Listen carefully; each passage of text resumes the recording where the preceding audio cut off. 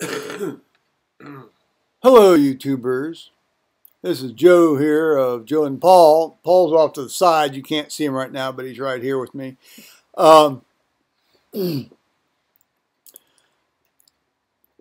It's been kind of an interesting day. Oh well, here I guess we're rearranging ourselves. Okay.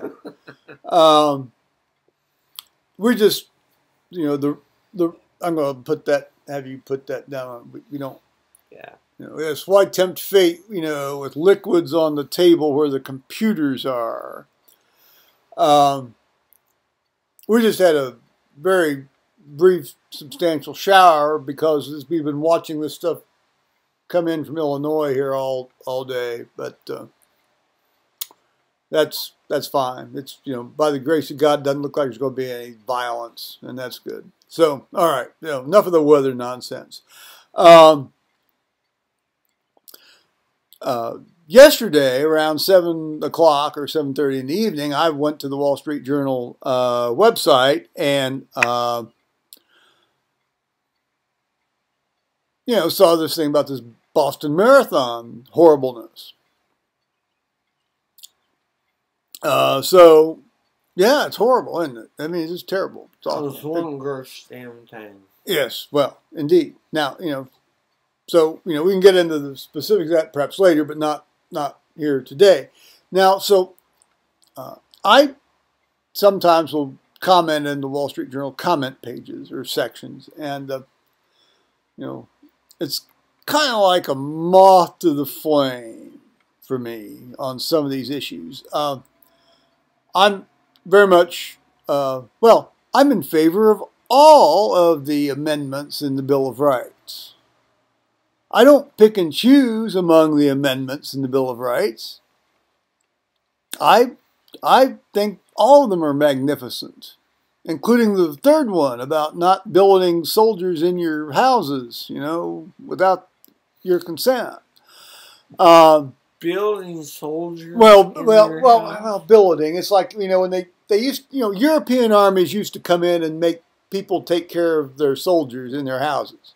Okay. I remember. Yeah, so that's okay, but I think that's a good one too. Very much like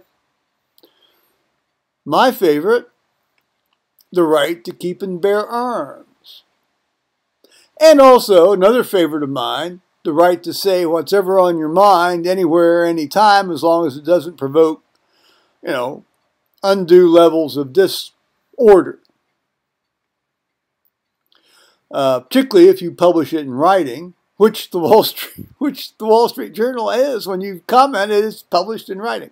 So I said, and I should know better than this, but sometimes you just got to say this. So I said, we absolutely must have bomb control now. Register all bombers. Take pictures of all bombs. Don't let these bombs be sold without background checks. Even between neighbors and friends. We must be safe.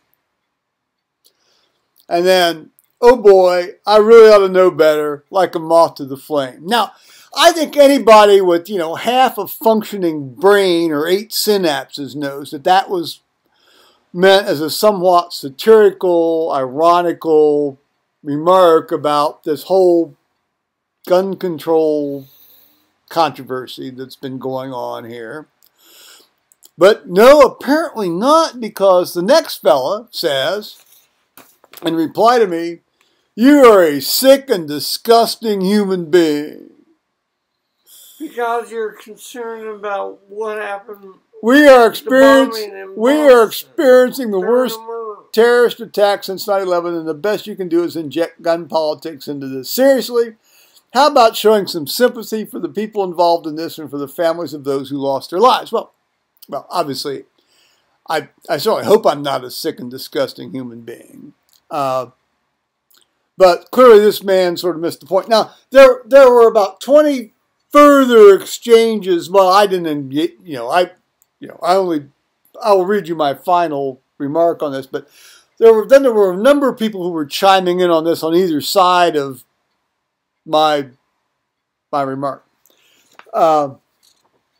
So finally, after all of this Sturm und Drang, which, by the way, I didn't discover till this morning because my internet was pretty much slowed way down till 8 or 8:30 this morning. I hope that's going to not happen too much often more their insight. Anyway, so I finally wrote kind of as a conclusion to this, and it seems to have been a conclusion to this. My heavens!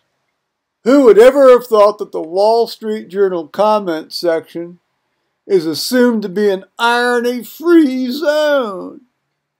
Much like a phone call with my ex-wife, with whom I'm still quite friendly.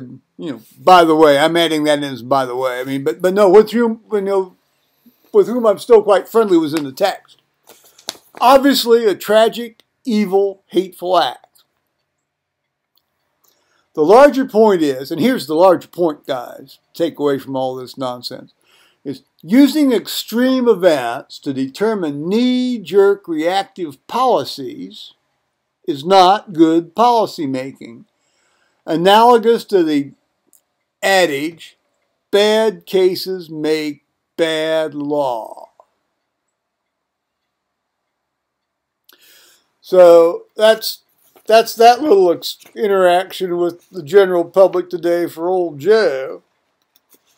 Now, so I got thinking about this after, having, experienced firsthand the hatred and vilification toward me. Perhaps not the kind of hatred and vilification that requires somebody to go out and plant a ball-bearing bomb in a crowd.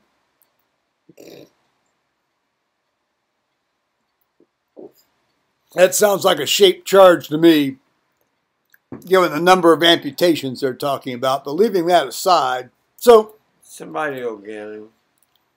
Well, one hopes, yes. So I got thinking, I need to send something out to our prayer group, which I'm sort of the coordinator of. So I'm going to read you this prayer I sent them, and then we're going to sign off. Herewith, a Boston Marathon prayer. Boston Marathon bombing prayer.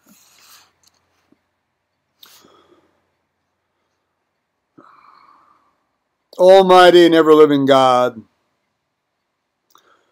we implore you to comfort, mend, and heal those maimed, mutilated, and devastated in the Boston Marathon bombing. We ask you to succor the families and friends of the dead.